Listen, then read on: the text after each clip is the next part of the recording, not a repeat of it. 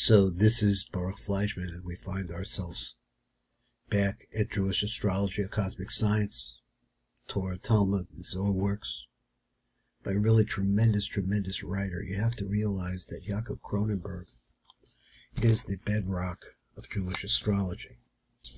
He's not the only Jewish astrologer, because Jewish astrologers go back, and in his book, this book itself, he shows you the origins of those who really understood the backgrounds of the movements of the world and their impact on human beings in detail, as we have seen. So this man says, I'm not a rabbi, so don't call me a rabbi. He's a chacham in Kabbalah. He's a chacham in astrology. It's just a tremendous book here for us to be able to share. So I want to read it. I want to see what we're talking about. Now, he has some ideas here. I'm going to try to go through it. Up here we have a symbol of the tribes in the desert. Now we've been working with the concept of there are 12 permutations of the name Yud-Kei-Vav-Kei. And all of them go along with different aspects. Now all of this is a very interesting chart. You learn a lot from this right here. And so we will get a chance to look at it, God willing, more. But first, we're going to go on a little side trip here with real background. And I just think that the way that it's written is just so terrifically good, tremendously good. Let us look at these 12 names, and coming from in the Kabbalistic model of creation. So he says he wants to look at these names, which I just showed you, in a cosmic kind of way. A while back, I did a course called The Basic Model of the Universe. In this course, I gave you a basic outline of the Kabbalistic view of how the universe is run, and it's important to know that this is available, I think, still on YouTube. You could put in his Yaakov Kronenberg, and you could use The Basic Model of the Universe, and he'll speak to you. So, and we learned that there are a number of different worlds, one on top of the other, with the lowest world being the world called the Sia, the world of action. This is the world which is where we find the earth. This is where we are. It includes the earth, the planets, the stars, and the constellations. The rabbis call this world the world of Ophanim, of wheels, but it also means cycles. So we see a circular earth, a circular moon, the sun. We see all the planets moving in circles. Everything is constantly, our own planet is moving 1,000 miles an hour in a circle. Above our world of Asiya is the world of Yetzirah formation. That is the world of angels, which is a way of saying like intermediate channels and chariots. And above that we see the world of Bria creation.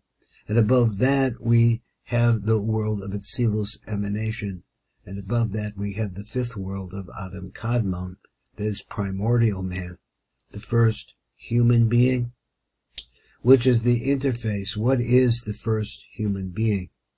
The first human being is something incredibly small, which is the interface between the four lower worlds, will become progressively more physical, and the endless Ein Sof of infinity, which is nothing. Now, going on. The Baal Shem Tov used to say that it is not that there is no mazel to Israel. There is no planetary influence on the Jewish people, but rather that the mazel of Israel comes from the letter Ayin. Now, I was going to show everybody the letter Ayin. I didn't get it, so I didn't do it. Wait 1 second. I'll stop this, and I'll find okay, so real quickly, this is the best I could do. This is the letter Ayin. That's what it looks like. The way it's constructed, all the different parts of it. The little tops on the so on and so forth, they all represent the word ayin. Ayin means nothing. The Baal Shem Tov used to say that there's no mazel to Israel. It's not that there's no mazel. There is no planetary influence on the people of Israel, but rather that the mazel of Israel comes from the letter ayin, which means nothingness, which is the highest sphera of Kesser. The highest possible place that we can come to is the place of total bittul, nullification of our own ego's total nullification. Because the Ein Sof Baruch Hu is nothing.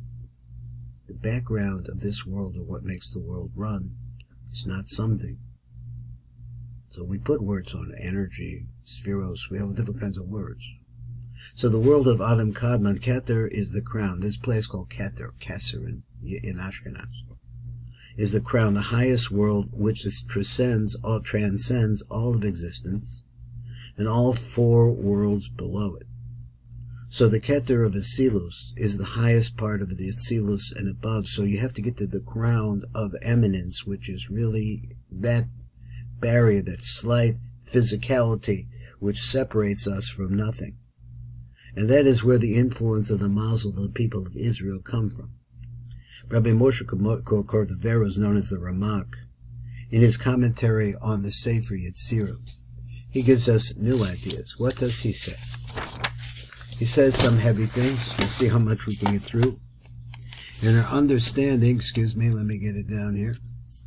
In our understanding of these 12 names and their permutations, he deals with these 12 permutations in his explanation of the 13 divisions of the beard of Adam Kadmon. He says that we're just introducing this idea. Let's read it again. There are the 12 names. So the 12 names are the 12 names of the tribes, but they also correspond to different kinds of permutations of the name Yud Kei Vav Kei. This is what we've been working on throughout this entire session. The 12 names and their permutations. He deals with these 12 permutations in his explanation of the 13 divisions of what? Of the beard of Adam Kadmon. He called Adam Kadmon the first human being. Adam Kadmon is some sort of a veil in the form that we see manifest in us, over the light of nothing, which creates a difference, a division between nothing and something, which is now called Adam Kadmon in our form. Then there's also actually 12. It's actually 12 plus the 13th as the interface. There's a 12th. And we see this is the concept of beard, which is talked about in great detail. Because what are we talking about? We're talking about plugging in to the source of all life, which is eternal. So it is possible to do that. And that's where we're at, which are very high up on the top of the world of Atzilus emanation and are connected to the Keter, the crown of the world of Atzilus, to the Ayin which the Baal Shem Tov talked about, the Ayin which is nothing. The source of the 13 divisions of the universe is being directed from it. Let me see, I think it's skipped 13 divisions of the beard is called the Moach Stimo Varich. The Arich, I think, and the Arich. It's called the closed up mind of Erich Anpen, which is called Arich, the concealed mind. This is where the whole universe is being directed from. It is from this one place, which is called the hidden mind, that is the Moach Stimo. There's a very famous story of Moshe Rabbeinu, who was on Mount Sinai receiving the Torah. He had a vision. He had a vision there while he was receiving the Torah, where he saw all the people in the future who would study the Torah and his teachings. And God showed him Rabbi Akiva, who would be a great sage in the future. And in his vision, Moshe Rabbeinu saw Rabbi Akiva expounding on the Torah, and Moshe Rabbeinu saw that he didn't understand what Rabbi Akiva was explaining. Even Moshe Rabbeinu found it hard to understand Rabbi Akiva. So to cut a long story short, Moshe asked, what will his reward be? And God showed him another vision. Showed him how Rabbi Akiva was being tortured to death by the Romans, by having his skin peeled off with metal combs, one layer at a time. And he died in excruciating pain. So then Moshe Rabbeinu asked God, this is the man, and this is going to be his reward? And God said to him, be quiet. This is what went up in my will. And understand that our connection, our greatest connection, to be able to understand the Ein Sof Baruch Hu, or to have a path to get there, is to understand, I think the Kabbalists are saying, this concept called will. It's my will That is what went up in my mind. In other words, we can't understand, and even Moshe couldn't understand the higher mind of God, which is high up above, beyond, or more. The way I say it, when you say it's like it's panimi, means it came first. It's going all the way back to the inspiration for everything we see around us comes from this one place. It's running the world, so to speak. This one place. There is God's will. That is God's will there. And when he created the world, he created it in a certain way with a specific purpose. He had created, purpose. He had everything below attached to the mazel, which are the planetary influences. So Moshe, is this the man, and is this his reward, he said? If a person does good, he should get a good reward, and if he does bad, he should get punished. But it isn't always set up that way. It's set up some other way. God didn't always set it up that way because there is always what is called the planetary influence, which is the influence of the planets and the stars.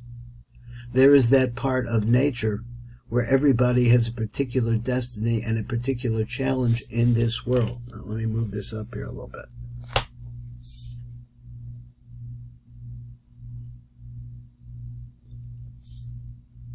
Looking for the word where once I move it, I can't find it again. So Rabbi Akiva said, and he said to God, "Is this the man? And is this his reward? If a person does good, he should get a good reward, and if he does bad, he should be punished." But it isn't always set up that way.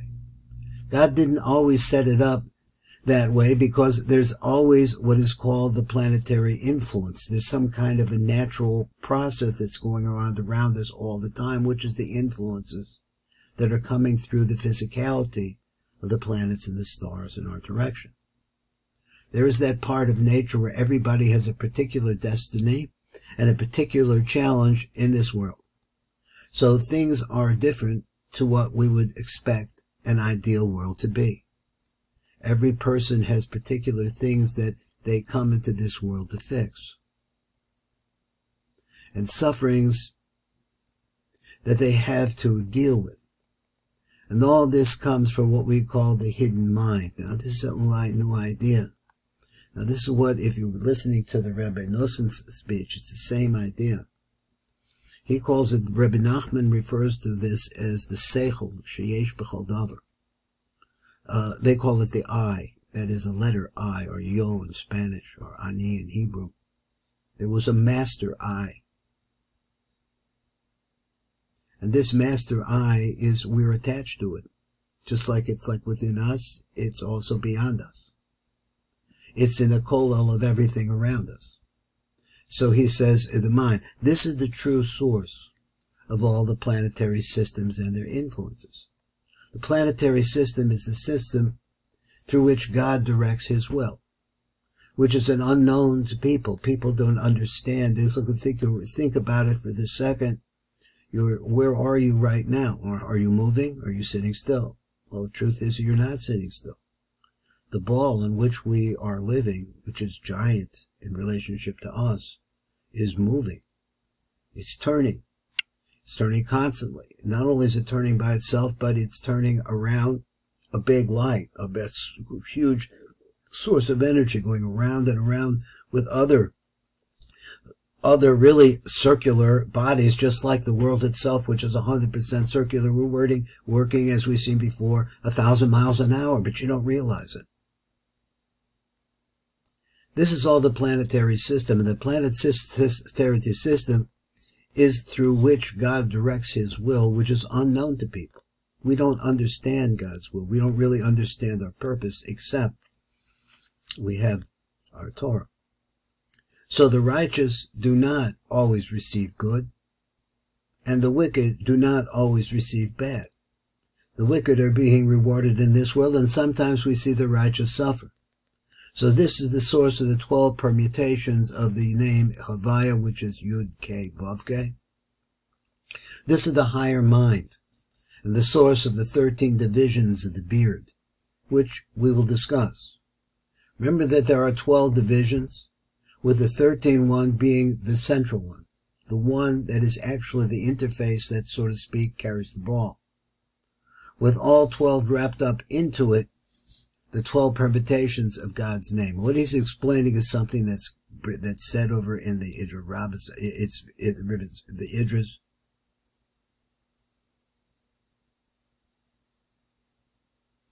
The nature of the beard is the number 13. With the 13th being the interface that actually brings the Sheph light of God to us, our connection point. So it wrapped it up into the emanating the 12 permutations of God's name. They all work like that. That's 12 of them. This is a source of all of the planetary influences, which we might call nature, on the people of Israel. Like the Baal Shem Tov said, Ein Mazel Yisrael, the Jews are not controlled by the planets. It is directed that we are able to vision and connect ourselves to the source. It is directed from up there, from beyond this, from the ayin, from that place which is nothing. And then it goes down from the ayin through the beard to the 12 permutations of God's name. And now we have another vision of Jewish astrology, written here by, not rabbi, the Chacham. Really, this person, just tremendous what he actually did with his life here. Says Rabbi Yaakov Kronenberg.